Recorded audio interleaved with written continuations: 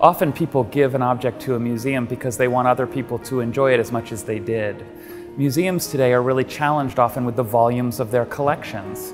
And that object that your grandmother gave to the Art Institute may not be on the walls there today. And the intent that she really hoped was that many people would see it. It's just not the case. It's driving another change, which is the rise of this single collector museum.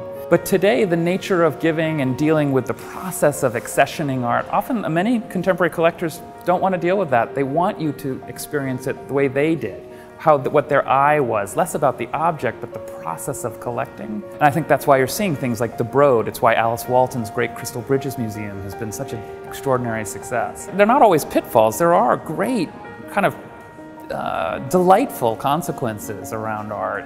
Hello, this is Richard Moraes, the editor of Barron's Penta. I'm at Expo Chicago, the fast-growing art fair, and I caught up with Henry Johnson, the Vice Chairman for Wealth Management at Northern Trust, and I asked him, what are some of the issues that show up with families when they're collecting art? Probably the biggest challenge is that estate planning is effectively an asset-based analysis, but collecting is object-based. And there's an inherent tension between those two things.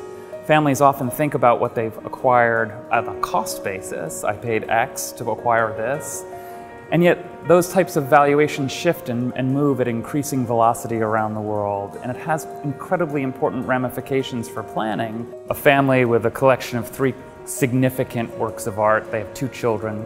They decide to give 1 to each child and 1 to philanthropy.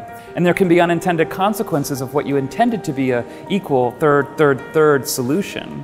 And all of a sudden philanthropy may be getting 3/4, 2/3 based on the appreciation of that one object. And so what we try to remind people as they're thinking about their planning is not to be too specific about objects, but to leave flexibility around what are ultimately assets and think more about the asset equation, if you will, the financial value, than the specifics of the object. I think another fundamental flaw that is often inherent in people's planning around their objects, which is they think that the next generation wants them. And changes in taste, changes in scholarship, there have been incredible, almost seismic shifts in the art world from as recently as 25 years ago, when English furniture, old master paintings, impressionist art, export porcelains, those were what people collected and filled their homes with. The millennial today declutters English furniture, which your grandmother loved.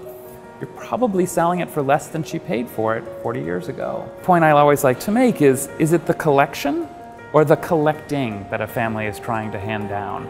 Families often misconstrue the intent of a family saying we'd like our collection to be given to our family because we got so much joy from it.